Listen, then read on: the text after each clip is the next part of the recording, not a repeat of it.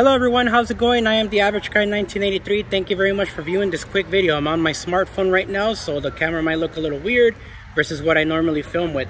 I'm making this video for my fellow Generation 1 Nest Cam outdoor owners. If you have a power adapter that looks like this and it has a locking mechanism, if it's Generation 1 with the USB port, you're in luck. This power adapter, when it first came out, it was for a little bit over $50 to replace. Now, there is a better alternative to this adapter, and I'm about to give you guys that option just in case your Nest Cam, which looks like this, with the Nest logo in the front or the G letter logo in the front, and you have that same style adapter, this may help you. So before you throw away your Nest Cam, please try to do this first and save yourself some money. This Nest adapter here is a 5-volt 1.4 amp power adapter that just locks. It's supposed to be weatherproof. This was inside of my house, but I had a power outage and my camera stopped working, and I thought that my camera got fried, so I had to do some troubleshooting first. Number one was disconnect the cable, wait about 5 minutes, plug it back in, and see if I can see a blue light coming onto that camera so that it can start working.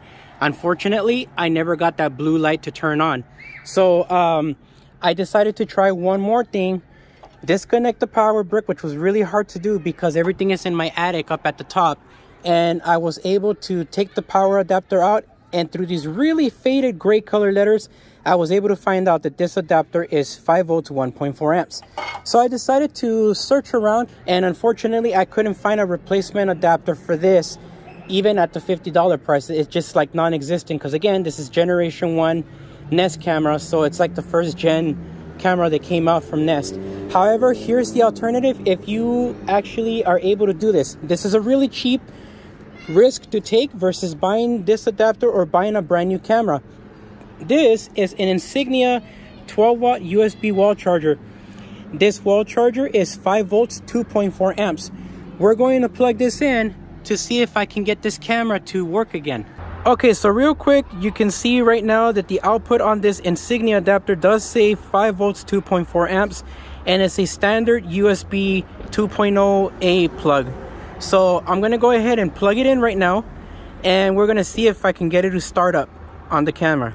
Okay, I'm plugging it in right now. And again, I apologize. I'm holding the camera on to this thing here. There we go. All right, the cable's in. Let's go ahead and plug in the power cord. Alrighty, the power cord is plugged in. Let's go ahead and see if we can get some power on the camera. All right, here we go. Look, check this out. Bam! We have power. Now let me make sure that my camera's working, and I'll be right back. Alrighty, so here we go. Looks like my camera's working 100%. Let's go back to my regular phone. All right, so this was awesome. This actually worked out, and this was the cheapest low risk alternative that you can actually have, because again, if this adapter doesn't work, you can always use that adapter for a smartphone or for something else that needs USB charging.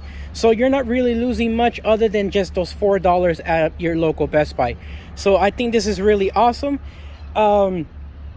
I got to save myself the headache of having to buy a replacement camera, especially since I really like the Nest Gen 1 cams because they still use the original Nest app, which allows you to be able to save footage at any moment, whether there is some kind of activity or not.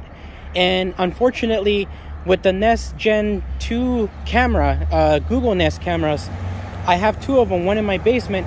I don't like that with the Google Home app, if there isn't an event going on at that moment and you see something interesting footage-wise, you can't save that footage onto your phone unless it's an event. So I find that really annoying, and I wish Google would fix that, but I'm pretty sure they're not. Let's talk about the downsides to this. So let's just go to that, and I apologize if I'm all over the place. Okay, so let's talk about a couple of bad things that would go wrong with this. Number one, like you can see here, this is no longer weatherproof. But then again, I mean, I don't get any water in my ceiling or roof, so I'm really happy about that. And my adapter broke because of a power outage. It fried. So if something like this happens to fry on you due to a power outage, you can just replace it for another $2, $3, maybe $4 like I did. And this is proof that you have a much cheaper alternative. Just doing a little bit of troubleshooting.